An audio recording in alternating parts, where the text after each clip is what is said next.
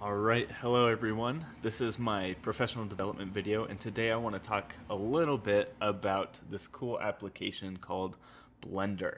So Blender is an open source 3D modeling software.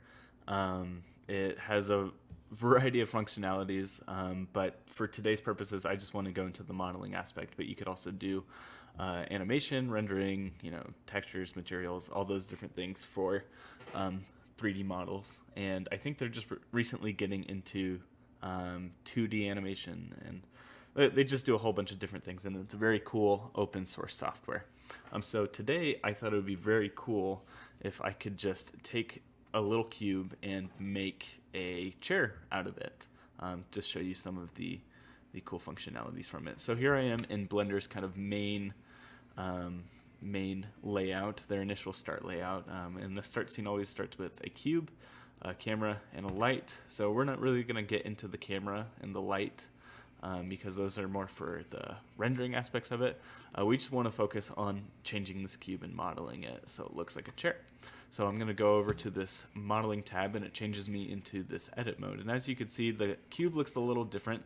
It has these dots here at the edges, so these are vertices.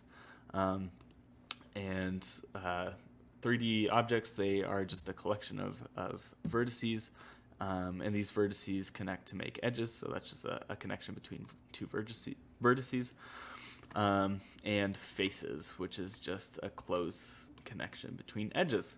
So I'm going to use this and all of these tools here to turn this cube into a chair.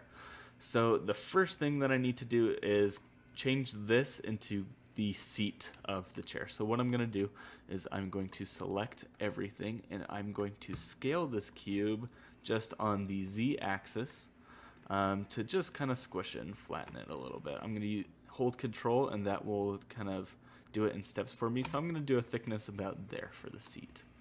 The next thing that I'm going to do is I'm going to do a few cuts into our cube so we could make a back and some legs. So there's this cool tool called Loop Cut, which allows me to do even cuts kind of through the middle of this cube. So I'm going to do it on this edge, and I'm going to do two even cuts. Oop, there we go, 2 even cuts, and then I'm going to do it along here. I'm going to do 2 more even cuts, and this gives me more vertices, more edges, more faces, so I can manipulate this 3D model. So right now I'm going to go back to the select, and I'm going to select faces, and I'm going to select these 3 for the back of our chair, and I'm going to select these 4 for the legs of our chair. So now that I have these selected, I can go ahead and use a cool tool called Extrude Along Normals. So using that, I'm going to go ahead and extrude these going this way. And there we go, we're making a back and some legs of a chair. But these legs are a little long. This is more of a kind of a bar stool, so I'm going to just turn this into a normal chair. And I'm going to do that by deselecting everything and then just selecting the faces at the bottom. Get my select tool, and then hold shift, select multiple faces, and then use this move tool, and once again along the z-axis to just move it like so, right? And now we got kind of a more normal looking chair. To just finish this off and show off one more tool in the 3D modeling aspect, I'm going to use this bevel tool because this looks pretty sharp. This looks like a sharp chair that not a lot of people would want to sit on. So I will just go ahead once and select everything and bevel it all. And then if I just click and hold a little bit, ooh, that was crazy.